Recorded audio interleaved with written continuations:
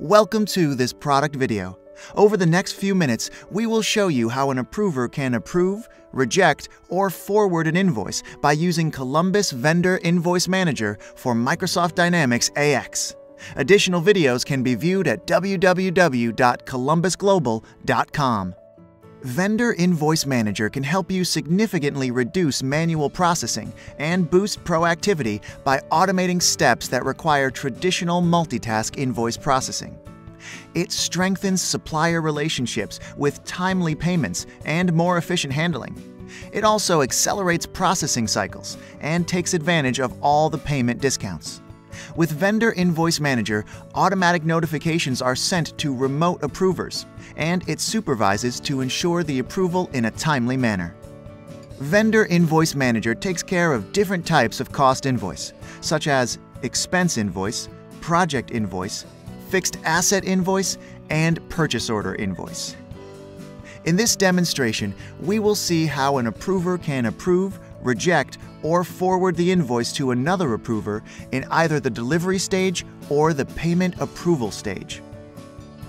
As Accounts Payment Manager, I'm going to check on which invoices are waiting for my approval. In this screen, as we can see, there are many invoices waiting for my approval. Some of them are purchase invoices, and some of them are cost invoices. We can also see that some are in delivery approval and some are waiting for me for payment approval. Let's take one of the cost invoices to proceed with the demonstration. As an approver, I have a choice to either approve this invoice, reject this invoice, or forward this invoice. Let's see who all are responsible for approving this invoice.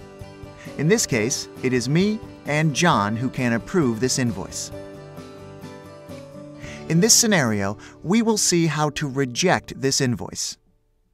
As we can see, the account that has been used for this is insurance expense, but the invoice is about office supplies.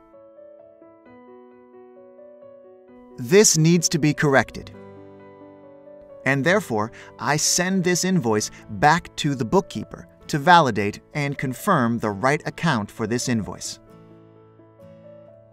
That's why we select the option Reject. We select the correct hold code, which is, in this case, wrong ledger entry. We also can add a note to the rejection. In this case, we say, please change the ledger account to office supplies. When we click on OK, the invoice has been rejected.